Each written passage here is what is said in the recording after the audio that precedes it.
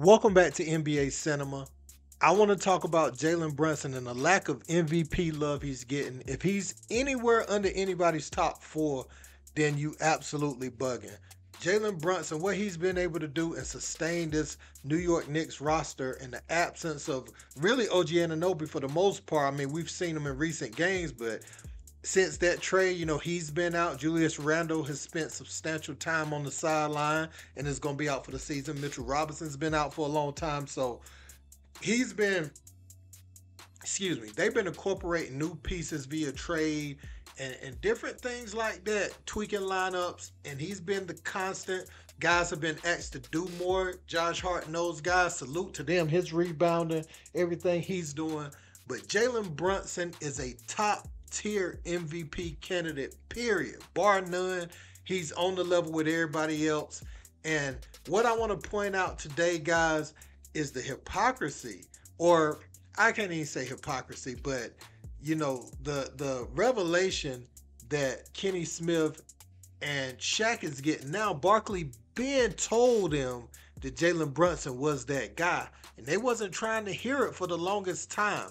But we're gonna look back over these clips, and then we're gonna see the culmination of all this when they finally admit that Jalen Brunson has been that guy. Well, Shaq says, the Knicks is the second best team in the East, but Kenny Smith finally come to terms and said that Brunson has been the best player in the Eastern Conference. And that's all I've been yelling for a good bit now. So let's check it out. Jalen Brunson is arguably the best, not talking about KD, LeBron free agents. Jalen Brunson is probably one of the best free agent pickup in NBA history. What he's doing. History? History. Oh, you a guy who. History? Nobody thought. I mean, this year, for sure. No. History? We're living Not this history. First All-Star appearance in his 6th season. I was hoping I got that one. 12th in the league in scoring with 27. 4 rebounds, 6 assists, which is number 14. He's played in 46 of their 48 games. 18 games of 30-plus. He's had 4 of 40-plus and had a 50-piece at Phoenix. And should be in the MVP conversation. Yeah, and so Jalen Brunson. So now you have to go to All-Star Weekend. Yeah, if Jalen wasn't going, I wasn't going. So I would have loved to see Jalen Brunson be a starter. I said this last year. I can't believe what a great player he's turned into. When he went to the Knicks last year, I was like, that's a good signing. It's one of the best signings I've ever seen for a free agent. Nobody knew he was going to be that good. He has been fantastic. He's made the Knicks relevant. And I would love, you don't think the Lakers signing Shaq was? No, Shaq was a Hall of Famer. You said one of the greatest signings in free agency. Yeah, it is one of the greatest signings. Did he say that? Shaq, did he not say that? And I'll stick by that. But it is a great free agent. It's not bringing Shaq to Los Angeles. No, but listen, Shaq was already one of the best players in the world ever. That's nobody a great free agent signing. Nobody thought Jalen Brunson was going to be as good as he is. You don't think bringing Kevin Durant to Golden State was a great? Those guys were already made men. Okay. Nobody thought Jalen Brunson was going to be. No, he's great. I mean, I'm happy for him. He's going to be an all-star. But he's going to be an all-star. But I'm saying that's one of the greatest free agent signings in my opinion. It's my opinion. Like Shaq and Kevin Durant, those guys, Hall of Famers. They were already great players when they got traded. Nobody, and I guarantee if the Knicks be honest with you, they didn't think he was going to be this good. They thought he would be an upgrade. But what Jalen Brunson has did for the Knicks, he made the New York Knicks relevant for the first time since Patrick Ewing. And he's not even the best player on the team. I think he is. Brunson's the best player on the team. Brunson is a jock. It's debatable. Okay, we can disagree, but Brunson's the best player. But they need to do something because they're obviously a lot deeper.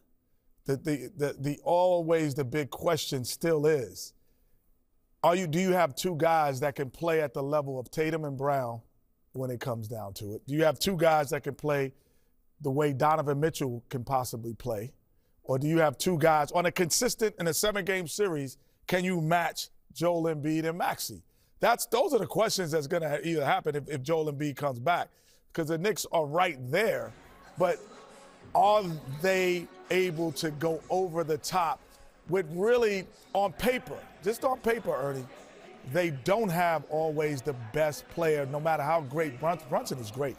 But sometimes if you look at Embiid. In the East first. In the East, second best team right now would be, I'd have to go with, and I hate to say his name, but the Knicks. But the New York Knicks are the most surprised team to me in basketball right now. They should be a number 6 seed without Julius Randle. But Robinson missed most of it. OG missed games. Brunson has been the best basketball player in the Eastern Conference by far. So you guys hear how much that narrative has changed over time, right? Charles Barkley been saying it from the beginning, and I tried to do it chronologically the correct way. I think the only thing I might have had out of order was the All-Star commentary. I think that second All-Star video was first, and then, that first one I showed was second after Brunson finally made the team. But I wanted people to see the timeline of some of the things that's been said and some of the ways Brunson's been kind of discounted as a star. He is a superstar basketball player.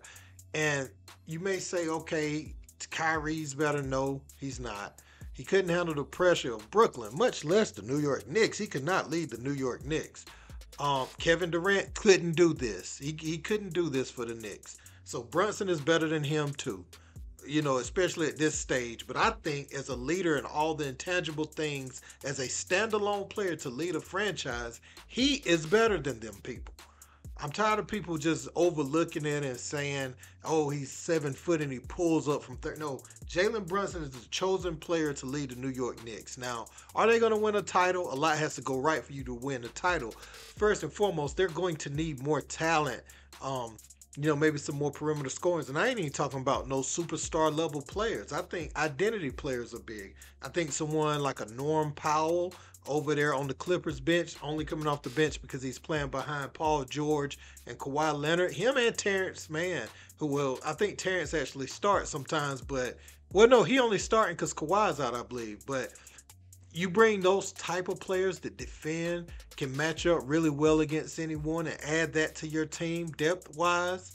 I think you just have such an identity, and you got someone like Norm who I think would be comfortable scoring 19, 20 points a game on the team. And you have that depth on that team, that's just going to be hard to beat. I always said this team needs to win more so like the Detroit Pistons in 2004 than trying to just go grab a Donovan Mitchell.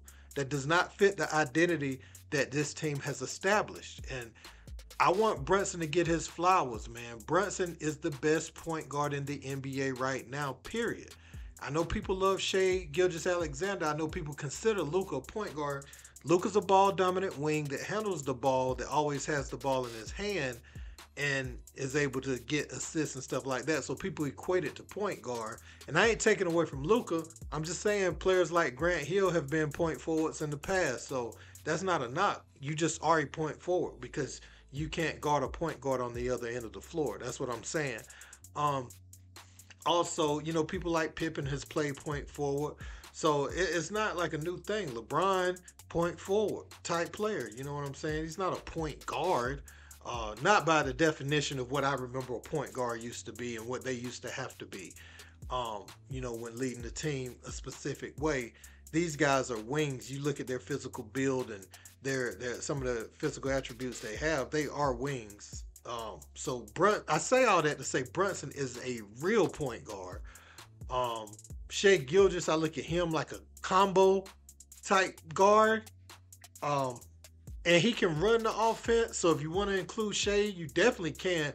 I just kind of see him as a combination guard just because of his ability to score in so many ways and, his size and all those things that he has. You could let like a Jalen Williams run point forward on a team like that. That's where point forwards are good for combination guards like that, or a team where the shooting guard is the best player. So ain't no knock on these players. But I think Jalen Brunson, just to be able to pick up this scoring load on the fly while still running the team, you look at that type of intangible that he has, it gets slept on that the team just continues to flow no matter who goes down. But that's such a high mark for him. You can see why teams he's been on has won at every level he's played on prior to the NBA. And even the Dallas Mavericks has had their best recent season, with him as the second guy to Luka Doncic. And that's because he is a winner. He makes winning plays. He'll put his body on the line like the 12th man on the bench. He'll take 3 or 4 charges in a game. You know what I'm saying? He may not be the best lateral defender, but he'll get in there and he'll, like, you know, it's a little harder for people to post him up than it is a guy this normal, you know, that's his size, you know. So Brunson, he'll fight back in the post and different things like that. So I just don't want to gloss over what this young man has done. And I want to highlight Kenny and Shaq kind of changing their tune. And Chuck has been warning them forever about this, and now they finally come to terms with it. So let me know what you guys think about this in the comment section. Don't forget to like, share, and subscribe. Till next time. Peace.